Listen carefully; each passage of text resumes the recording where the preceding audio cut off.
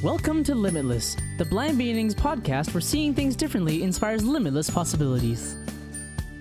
This podcast is being brought to you by Blind Beginnings, an organization based in Vancouver, Canada, that supports children and youth who are blind or partially sighted, along with their families. Limitless was created in order to inform, educate, entertain, and share stories from within the blind and partially sighted community in order to show the world that the opportunities for those who are blind or partially sighted are truly limitless. And now, it is my pleasure to introduce you to your host, the Executive Director and Founder of Blind Beginnings, Shawn Marcellet. Welcome back to Limitless, the Blind Beginnings podcast. I'm your host, Shawn Marcellet. Thank you so much for joining us again this week. We have an exciting episode. We were doing a program last year called Exploring Work, where we were interviewing individuals who were blind or partially sighted about their jobs. And we decided to turn this into one of the features of our podcast, but we're going to do it in a kind of more interesting way. So my co-host today has an interest in the career of the guest that we're going to interview. We're going to be talking about occupational therapy. So I'd love to introduce my co-host back, Ishita. Welcome back to the podcast. Hello. Hello. Do you want to maybe introduce yourself, your level of vision, and where you're at in your pursuit of this career? Sure. So I have a condition called cone rod dystrophy, which primarily just affects my central field of vision. So I can see larger shapes and colors fairly well, but I have issues with seeing fine details. And I actually, it was kind of hard for me to figure out what I wanted to do when I was going into university. I'm currently a third-year student, but when I was entering, I was very confused. I knew I wanted to go into psychology as my major, but no idea what I wanted to do with it. So after, I think in my second year, when I had a more personal experience with an occupational therapist through a relative who needed an OT services, I really loved the work that they did, and I found it amazing just how much of an impact they could have. So I decided to look into it and see what kind of career it could lead to, because I actually hadn't heard of OT, and a lot of people that I talk to don't know what I'm talking about when I mention OT. I have to explain it. So I approached Shawn to see if I could meet someone who she knew who was an OT with a visual impairment, and here we are. Yes. All right. So I'm excited to introduce our guest, Shawna. I've known Shawna for quite a few years. We used to play goalball together. And so she's a fellow athlete and also an occupational therapist. Welcome, Shawna. Thank you so much. It's an honor to be here. Yeah, I'm so excited that you're here. Can you tell our listeners a little bit about your vision? Sure. So I've had my level of vision that I have now, I've had since birth. I was born with cataracts, as were both of my sisters. And way, way, way back when I was born, there was not great surgery for cataracts, not the, the surgeries we have these days that, most of our grandparents get and are pretty much granted full vision afterwards. I had a series of surgeries as a baby and a very young toddler that allowed me to have partial vision. So I do read and I do, do manage, I get around independently. I do some cautious cycling on my own. So I do have partial vision for sure. That does, aid me through my day. And as of right now, my vision is pretty stable, although I've recently developed glaucoma, but I'm on drops for that, which seems to be managing things quite well. Awesome. Okay, so I'm just going to let Ishita just hit you with some questions, if that's okay. Absolutely. And, no holds barred, and there are no bad questions. So please ask anything that's on your mind. It's no problem. All right, let's do it. Thank you. I have a lot of questions. Great.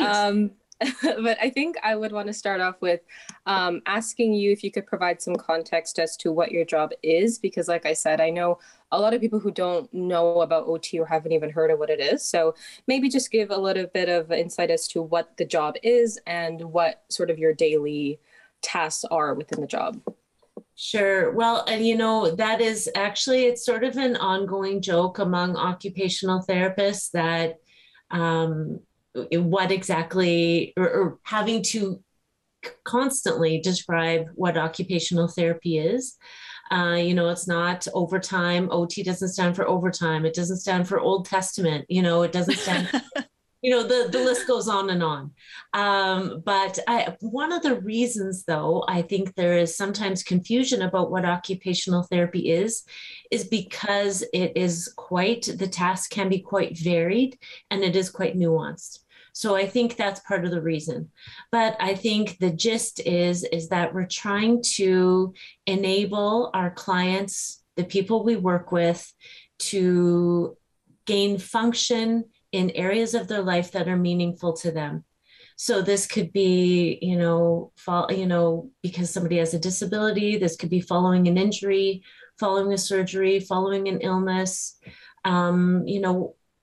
collaborating with them and then enabling them the opportunities, the tools, the strategies to do the things in their day that are meaningful to them. So not imposing ideas about what I think they should do, but actually collaborating and figuring out, what do you want to do and what are the obstacles to getting there? How can we help you get there safely? Yeah, I think when I was actually looking into OT, I remember I watched like a lecturer giving a lecture about OT at UBC, and it was doctors, nurses, like the traditional medical staff that you hear of, provide diagnosis and medication, but OTs and PTs provide standard of living and getting you back on your feet. And I thought that was a very powerful message that I kind of made me go into it. That's what really attracted me to the career in the first place. Yeah. And that's an interesting way to look at it because often even it's joked even in acute care when, it's like PTOT. So we do have a lot of overlap. And often when you're working as an occupational therapist in a lot of settings, your colleagues, your counterparts are the physiotherapists, which is wonderful. And often when I'm meeting my clients for the first time, a new client, and I'll say, if you're a little bit confused about our varied roles, think about it like this. Physio is going to help you get going with the bare bones you need for flexibility, strength, and mobility. And then we're going to help you use that strength and mobility for function, the things you want to complete in your day-to-day life. When you think about a typical day and the things you want to be able to complete before, you leave this program or this facility, that's what we want to help you get to. Okay. What made you go into this career in the first place? I was very lucky to be, from a very young age, somehow my mother involved us in Camp Easter Seal. And I'm not sure is there Camp Easter Seal? Mm-hmm. Yes. Yeah. So it's, we have quite an elaborate Camp Easter Seal here in Saskatchewan. It's built on a really beautiful sort of outdoor area with lots of ramps and beautiful trees. It's lovely. Anyways, I went there as a camper from the age of 6 until I was 14. Initially I was with a lot of campers with physical disabilities, so it was very quickly normalized to me. And then the older I got, I began to be involved or put in other camps that were for kids with diabetes, kids who had cystic fibrosis, kids who had visual impairments, hearing impairments. So it was all very quickly normalized for me. But then after I finished going as a camper, I returned as a staff member and then as a senior staff member. So, I really became exposed to people being engaged in activities that somehow they thought were beyond their limits. And I think that really inspired me. People with extremely high spinal cord injuries, getting them on a horse, getting them in a canoe, things that just, I think were really inspiring to them. help them test their boundaries and enjoy life, and just feel relaxed in a setting that maybe they never thought they could have that experience in. So I think that was definitely an inspiration for wanting to go into OT. That's amazing. Yeah, I think, like you said, the thing with OT and that draws me to it is that there's no like standard. Like you can work with so many different kinds of people, people with disabilities, people with injuries, seniors, any sort of type of people. And also I feel like no one day is the same. I've heard. Absolutely. And yeah, there's like so much going on, and it's like a career that you can never get bored in. I feel like, so it's definitely a wonderful thing that I'm looking forward to if I do pursue it. But so now we're going to get into the nitty gritty, because I'm curious as to what the education and experience is required for this career. Sure. Well, I believe, like, I can't even believe I'm saying this, but like, as of this year, I've been an occupational therapist for 21 years, which just knocks my socks off, because I still feel like I'm about 21. Anyways, but the qualifications have shifted. So when I first became an occupational therapist, actually, I smiled when you said you had gone into psychology, because I also went into psychology. And then I discovered, I met a friend who is an OT and started to realize some of the options in that regard. But when I applied, it was actually a 3-year, it was actually like a degree. And now all of that has shifted, and now it's a master's program. So you complete an undergrad with the appropriate prerequisites in place, and then you apply to the master's programs. And the two closest to me were Manitoba and Alberta, Edmonton and Winnipeg. And I didn't get into Alberta, and I got into the program in Winnipeg. So that's where I went. So it was a 3-year program. When I went, and there obviously were the fieldwork placements, which allow you to experience different areas of occupational therapy. And at that time also, it was solely based on academics. So there wasn't an interview for the U of M. And I think there is now, which I think is a really good thing. Yeah, I think, at least from what I've been researching, and I think it may vary from province to province, but here in BC, the only ones that I know of that exist are UBC and UVic with OT programs. Mm-hmm. And their requirements are quite extensive. There's the educational part of having a high GPA of around, I believe, B plus average or higher. And then the experiences also include having 70 hours of work or volunteer experience in generally disability settings. So working with people with disabilities, that's kind of what they recommend on their website. But I believe it can also be extended to people with senior citizens, or anywhere where you can get some sort of, volunteering experience relating to vulnerable populations. I think that's such a great development, because it's not only going to help you through an interview process, it's going to help you potentially get a sense of what populations you enjoy. Plus, it sort of just gets you comfortable talking to people, being around a wide variety of people, which I think long-term is just going to help people in their careers as OTs. For sure. Yeah. That kind of leads me to my next question about the interview process, because a lot of schools that I have researched do have that interview process. Once you've been accepted, you go to the interview, and only then, if you pass, you get accepted. So did you go through that, and what was that like for you? No, there was no interview process at the U of M when I applied. Oh, okay. And I think that would have been a great thing. And as you can probably tell, I have absolutely no talking. So, no difficulty, speaking openly. So truthfully, I think I would have rocked that interview. But, but fortunately, my academics allowed me to to get in, which was good. I think that the academic standard has increased since I got in. So would I get in today? I don't know, but yeah, so I didn't have an interview. I know some programs did at the time when I first entered the profession, but yeah, I didn't have to do one. Oh, okay, very interesting. As an experienced OT, would you have any advice for going through an interview relating to this career, just in general, that you've noticed?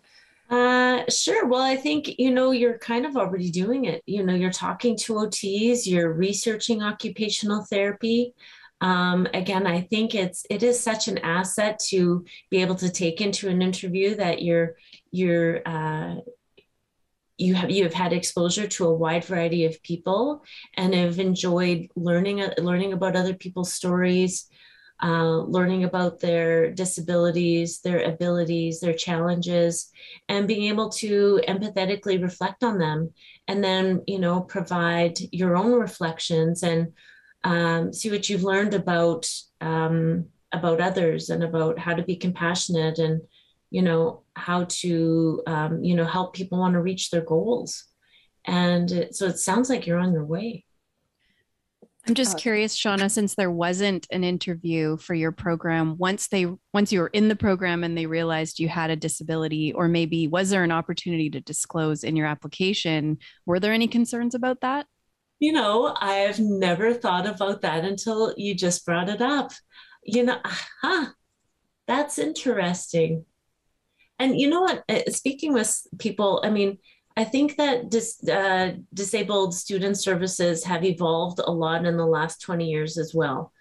I remember doing absolutely ridiculous things all the way through, through high school for sure, and sometimes in university where I didn't fully disclose that I had difficulty, let's say, seeing what was being presented.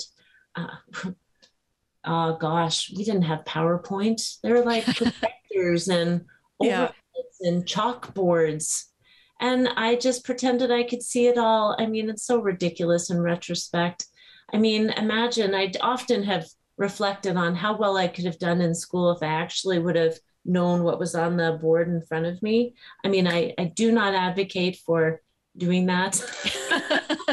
Yes, I agree. Think now of being able to get, whether it be audio or advanced, exposure to what was going to be presented. I don't know if you experienced that too, Shawn. Like right now, I feel like there's so many great opportunities for people to not have to, squint at chalkboards and, oh my gosh, it's a different world. Yes, so many great opportunities to learn and get the information without having to struggle to get it.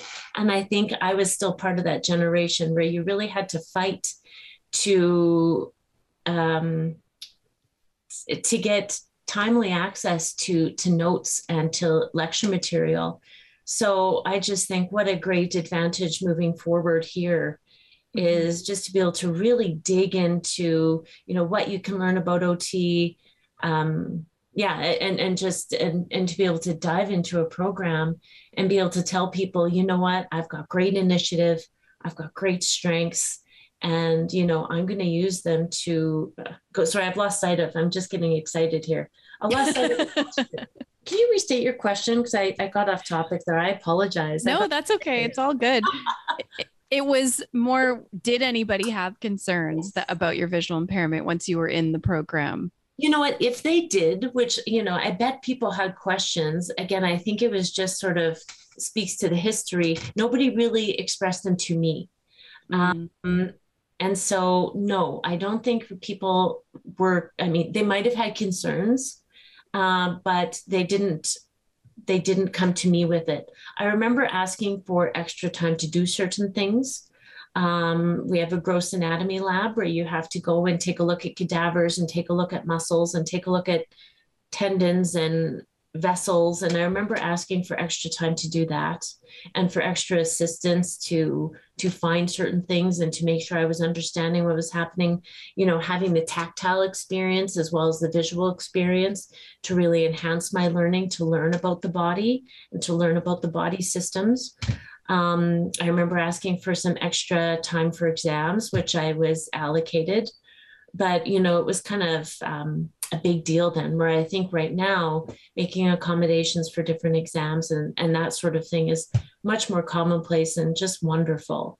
Mm-hmm. I remember asking for a little extra time on student placements to read charts. I needed just a bit more time to take in all the visual information. And, but I have to say, it went quite smoothly. The biggest barrier actually to me learning or having certain accommodations, I think, was often me, rather than holding my head high and simply expressing what I needed. I think I was a little too sheepish, which is somewhat ironic because the whole goal of occupational therapy is about helping people learn to function, in their environment to the best of their ability. So I certainly don't do that kind of thing anymore. Hold my head pretty high and let people know what I need. Mm-hmm. Yeah, that's one thing I've been thinking a lot about, and that's wonderful advice, truly. But like when you're dealing with a lot of different kinds of patients or clients or anything of that sort, kind of how the disclosure process works, or would they maybe have some preconceived notions about you? It's like, one hand, if I'm working with persons with disabilities, they may think that, oh, I have lived experience, and it may make them feel more comfortable. But if it's someone, if it's not in like the disability realm, and they may think it's, I don't know, may have some sort of negative connotation to it. So have you been in situations like that? And like, how have you sort of gone through those? Well, you know what? And I think the people who have preconceived notions about me are probably not the people who actually tell me. So, I try to just, and the people who do ask, I let them know that I'm glad that they're asking. Oh, thanks so much for that question. I'd be happy to tell you more about my vision. And the people that I work closely with, I find it very helpful to tell them also how they can help or assist me as well. And sometimes when I've had students, because I've had a wide variety of OT students over the years as well, who have mostly all had great vision, I just say, you know what, if you see me missing something, let's work as a team here. So we'll go in together. If you think I'm missing something, a reaction from a client or something like that, you please feel free to let me know, where we can go in here and work as a team. I had the great experience about 2 years ago of actually having a student from the U of M with a visual impairment. And I was sought out particularly to sort of guide this student through this experience. She just did an awesome job. And what I really valued about her is that at no point was she bashful about her sight impairment. She very clearly explained it to people. She unabashedly looked closer at things when she needed to. And because there was so much more to her. She was delightfully articulate. She could ask great questions. She could put her own concerns aside to really connect with clients. And she just did a fabulous job. That's amazing. I'm so happy to hear that you had that experience. I did. I was very excited to have that experience.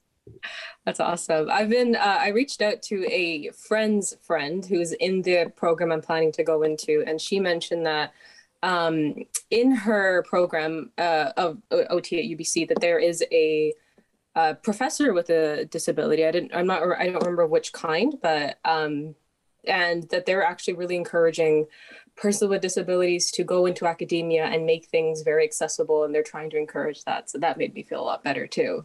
Well, and like you said, sometimes I think it's an asset. There's this concept called, therapeutic use of self. And I think sometimes it's very easy for medical professionals to sort of, I'm here to help you. I'm here to expose you to my wealth of knowledge, and I will fix you.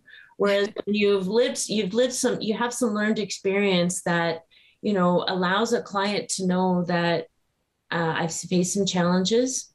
these are the challenges I've had. This is how I approach them. I'm not saying I have the same experience as you, but I just want you to know I'm entering this relationship with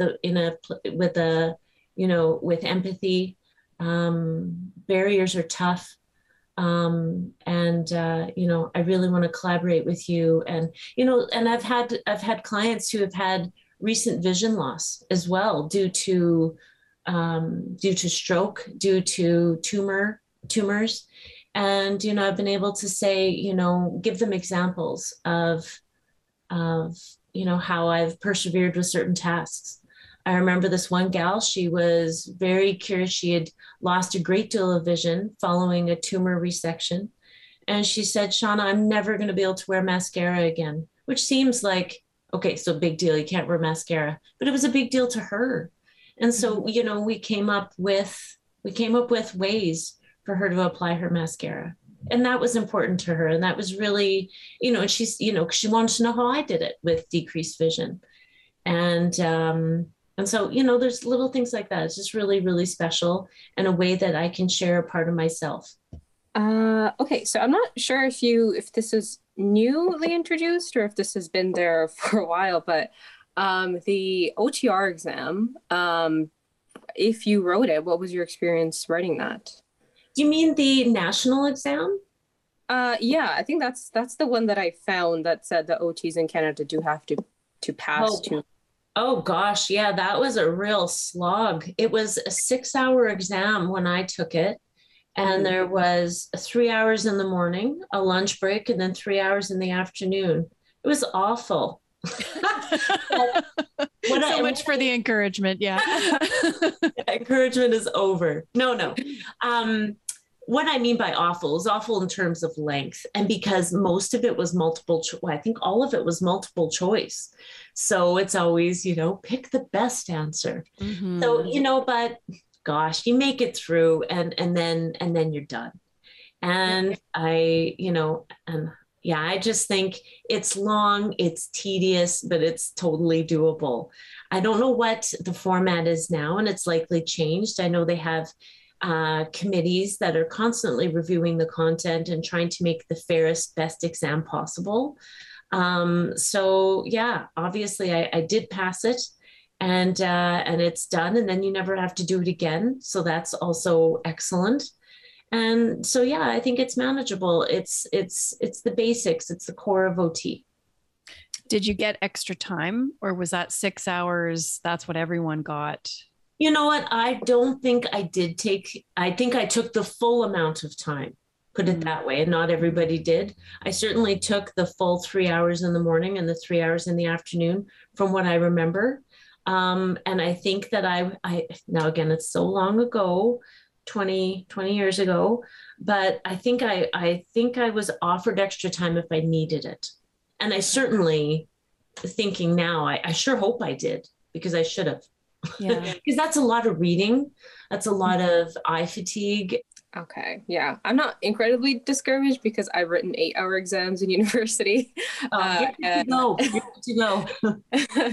And I'm grateful to hear that it's not something you have to redo every few years. That's one thing I was worried about, but not only the only time you have to redo those sorts of things is if you're moving to another regulatory body. So if I was moving to the United States and I wanted to be certified as a therapist in another country, you'd probably have to write their regulatory exam. Okay. But for in provincial jurisdictions, you have to register also. Like for myself, I have to register annually with the Saskatchewan Society of Occupational Therapists, but there's no exam. There are competencies that we now have to do related to education and learning that we have to do every year.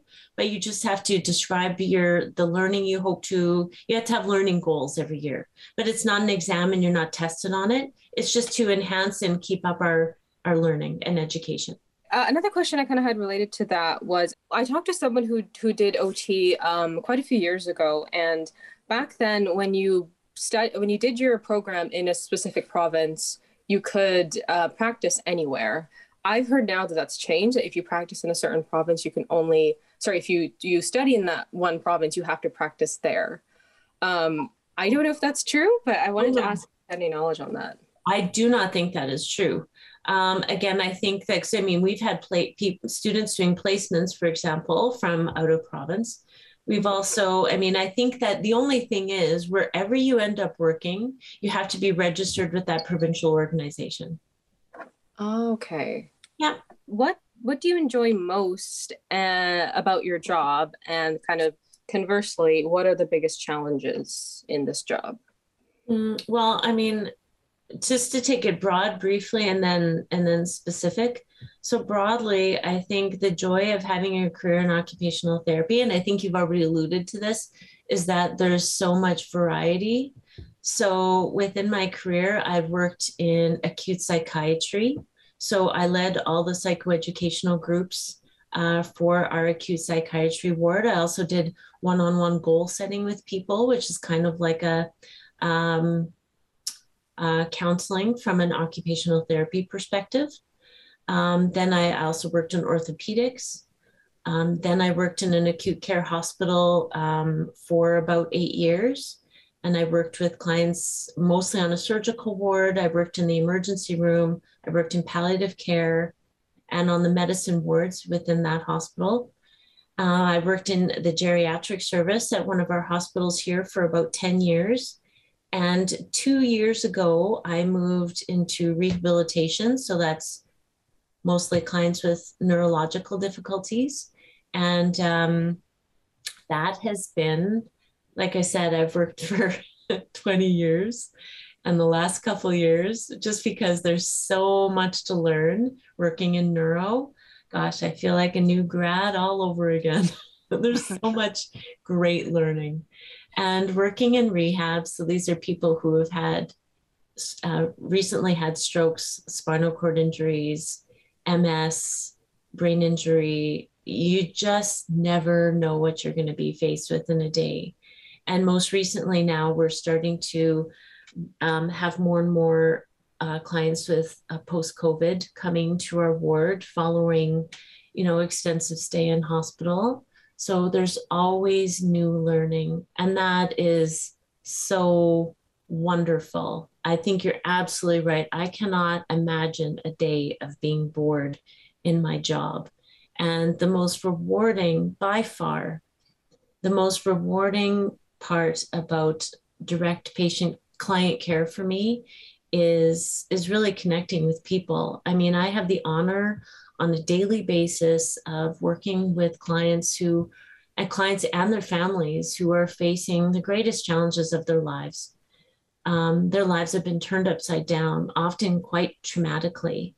And to be able to play a role in them gaining confidence and gaining ability, gaining function, honestly, I can say with my heartfelt answer is that being a part of their day and playing even a very small role in them regaining, a sense of self-worth and regaining function in their lives is really, truly very, very rewarding. Any major challenges that you faced just pursuing this career or like in the day-to-day? Yeah, well, and a small concern. I mean, when I came to rehab, I mean, there's just so much to see, and people with such complex conditions. I honestly I was going to just mention my visual impairment. Really, most of the time, once you get comfortable with your team, and once you get more comfortable in your role, really becomes somewhat of a non-issue. As you get to know people, again, people ask questions. They're like, oh, I really noticed you looking closely at that computer screen, or I really noticed you leaning forward. And sometimes clients with, sometimes no fault of their own with dementia or brain injury, sometimes can say quite disinhibited things to me, which truthfully is actually part of the assessment, which is right. Yeah. I mean, suddenly, you're wondering if they have, let's say, disinhibition related to a frontal lobe tumor. Well, when they're presented with my vision and the way that I go about things, and even the way my eyes look, I very quickly learn whether they're socially disinhibited. So it's like part of the assessment. But some of the other challenges are that, you know, we often are working with people who are really struggling and are really suffering. And I think particularly during COVID, when people have been often not with their families very much, or sometimes not at all, I think compassion fatigue is certainly a real thing. Burnout is certainly a real thing.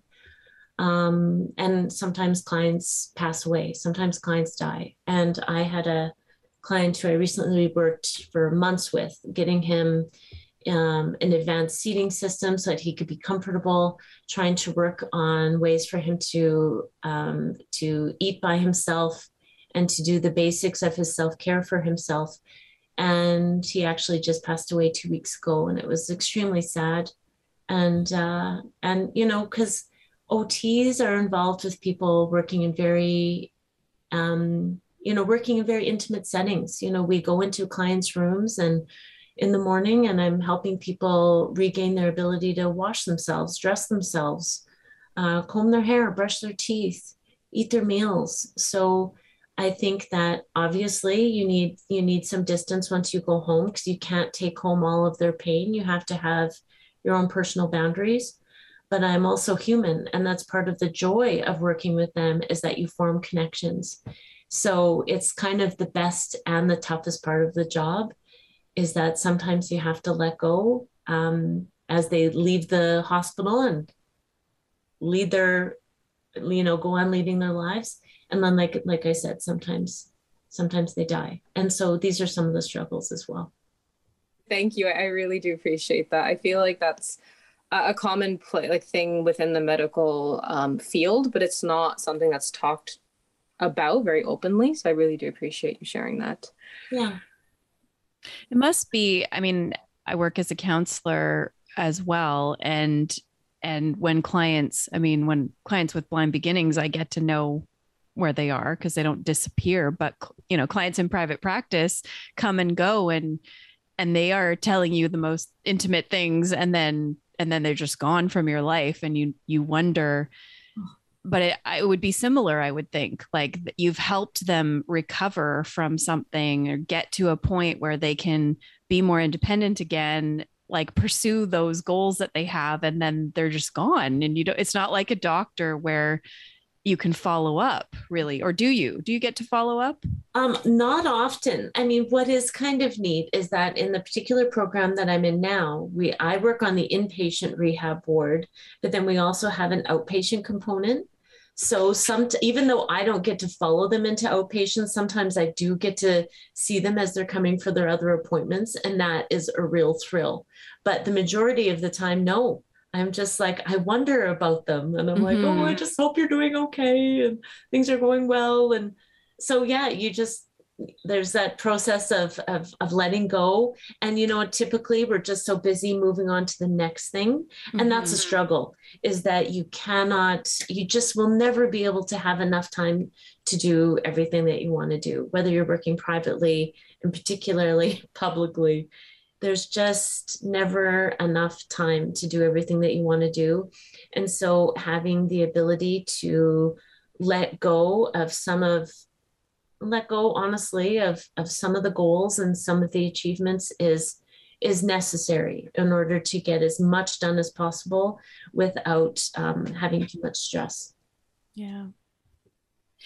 I'm curious about work-life balance. It's something that I definitely struggle with. And I know you're a mom and you're an athlete and, you know, gone away to compete and things like that. How is this career for fitting in those other pieces of life that are so important? Yeah, well, and again, I think that's where really doing whatever I can to keep some of that burnout and compassion fatigue sort of at bay is really, really important. I mean, I'm not actively competing now, but what fitness has taught me or athleticism has taught me is that is my refresh, my reboot, is being able to stay active. And so finding opportunities to do that, you know, to meditate, to laugh, to have quality time with my kids is huge. And I feel like I'm hearing more and more medical programs lately. I listened to a CBC program called White Coat Black Art, and they've been spending a lot of time, I think, talking about the need for medical professionals to take care of themselves. And this is what I'm often talking to caregivers about, family members. You know, in order to give the best version of yourself and to help take care of your loved one, you have to take care of yourself. And I would say the same thing, you know, to myself, to my colleagues, that it's really, really important to identify the things that help you recharge, that help you stay hopeful, that, you know, and the basics, you know, again, staying active, getting enough rest. I mean, I know these things get a lot of lip service, but boy, they're really, really important. And you know, having a community that's helpful. I think one of my, one, I'm very, very fortunate to be married to a physical therapist. So we can come home and talk about our day, and we both really can very quickly connect with what the other is saying. And it just so happens he's also a great father and a great partner. So I've really, really lucked out there. So that's also very, very helpful for my life balance. We strategically have chosen where we live. So we live in the center of our city, basically. And so I have independence getting to and from work. I live 25 minutes away by walking to the hospital I work at. Oh, nice. So I'm very independent. I can get to and from. I mean, on snowy days, I'm getting to work before any of the drivers. Yeah. So yeah. So I'm, you know, so I've been able to, and plus those walks are great. They're a great chance to de-stress, let go of the day, you know, have a meditatively focused sort of walk. Yeah, those things are really, really important.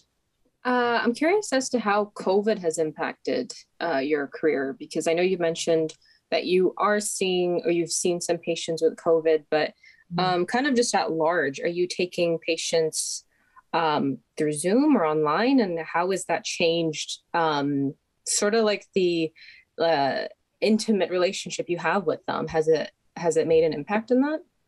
Absolutely. It's been huge. I mean, I think a lot of therapists who see people as outpatients did a lot of virtual therapy, which I think is possible. But because I work in a hospital setting, nothing has changed. I've had not one day of working from home, which I know a lot of people are probably tired of. I sure wish I could do it just a little bit. But no, I have been at work every day of COVID. That hasn't changed. All that's changed is the regulations that allow, like, for example, for the first several months of COVID, patients were just not allowed any visitors at all. So in that regard, we really played, first of all, it's very stressful to see people so lonely and struggling, you know, through, let's say they've just had a stroke and they're going through the hardest times of their lives. And the only way that they can, you know, they can only see their family virtually. It was very, very hard. And so sometimes clients would discharge well before they were ready to, simply because they just needed to be with family. So that was a real challenge for clients, and really having to extend ourselves as medical professionals even more so, simply because we were the only visitors people would have in a day. And so, you know, that really changed healthcare a lot. And because we didn't have any clients, we're rehab. So the only time people were allowed visitors in the healthcare system was if they're palliative or, you know, at end of life care, which our clients, typically that's not the case. So that was really, really hard. We use at different times, we've had to basically be gowned, mask, face shield, gloves, you know, depending on the scenario. So, you know, it's taxing. I mean, you certainly get used to it, but it is taxing. It really is putting up this very physical barrier between you and people who really need you. So much harder for the patients, don't get me wrong, but also a struggle for clinicians as well. It just gets tiring. Well, I don't mean that in what I mean is it's stressful because each day this is what we're doing now. The regulations are changing, or there's just constant change, and you never knew what you're going to be faced with at our little morning meeting, you know, what the new challenge was. So, I mean, it certainly, it in a public health care is already quite stressful because you're trying to do as much as you can with few resources, but COVID certainly exacerbated those things. Oh, yeah, I can imagine. I mean, your patients or clients aren't necessarily sick. They're recovering, right? It's different. Right. So like they're not in the hospital because they are ill, yet you have to come in fully covered up and protect, like, Yeah, it's sort of like those two worlds colliding in this weird way that wouldn't normally happen. exactly. Because we really encourage our clients to, we want to get them dressing in their own clothes. We want to get them starting to do more things for themselves. We want them to, come into the dining room and share meals. So we've had to have changed that.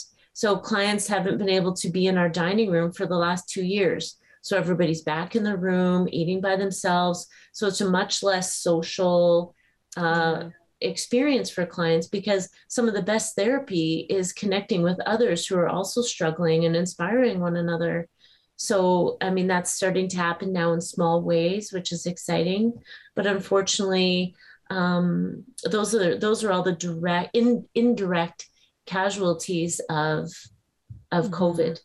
People not getting quite the full experience of rehab that they could, simply because of all the restrictions. Wow. I've already learned so much so far, but I think my final question is, do you have any advice for someone like me who's planning to go into occupational therapy as a career? I do. I mean, I think of some of the things, how do I talk to my kids? Could I have made choices that I could have made that would have been better? I mean, being not only upfront with the challenges that you have, but also moving ahead confidently and proudly. Reminding yourself of your strengths, moving into whether it be interviews, exams, but again, being upfront about, the things that perhaps could be accommodated or changed. Being aware that there are so many areas of OT, some requiring more visual precision than others. Like there's certainly areas where I think I had to be a little bit more aware of what was going on visually around me than others. Like, for example, my role right now working in rehab, and as opposed to, when I was working and, leading groups in acute psychiatry, the visual demands are different. But that doesn't mean they can't be learned, but they certainly are different. I can honestly just say I really have enjoyed my career. I mean, are there stressors? Sure. Ask my husband, he'll go on and on. But I really find it to be genuinely, I can say, a very, very rewarding career, a rewarding job. And although it is stressful at times, fortunately, it is a 9-to-5 job, generally with great, weekends, holidays, and, and we make enough to live a very comfortable life. Well, I mean, just nothing fancy, but very comfortable. So, I've been very, very fortunate, and I would certainly not discourage anyone from exploring OT. Thank you so much. I really appreciate you taking the time to answer my questions. I know there were a lot, but I think I've genuinely learned so much, and am a lot more confident moving forward into pursuing this career. Thank you, Shawna. It's always great to reconnect with you. I'm really grateful that you were able to be here today to share your wisdom. It sounds like the kind of career I would choose if I had to choose all over again. But you know what, Shawn? And that's what is so interesting. I feel like you are doing OT. Pretty much you're an honorary occupational therapist, because this very well could be an OT doing exactly what you're doing. And that's the neat thing. OT can be taken into so many different areas, and, but it could be anywhere. But I just want to say you're already doing it and doing an amazing, inspiring job. Thank you. You've been listening to Limitless, the Blind Beginnings podcast. If you have a question, a comment, a future topic request, please send us an email to limitless@blindbeginnings.ca. Please share our podcast with a friend, like, subscribe, leave us a rating, and join us next time. This podcast has been brought to you by Blind Beginnings, an organization based in Vancouver, Canada, that supports children and youth who are blind or partially sighted, along with their families. Music for this podcast is composed by Shawn Bishop and Clement Chow. Production and audio editing by Rob Minot. For more information about Blind Beginnings and the work it does to support children and youth who are blind and partially sighted, along with their families, visit us on the web at www.blindbeginnings.ca, and also remember to follow us on Facebook, Instagram, and Twitter. We thank you for joining us, and we look forward to seeing you next time.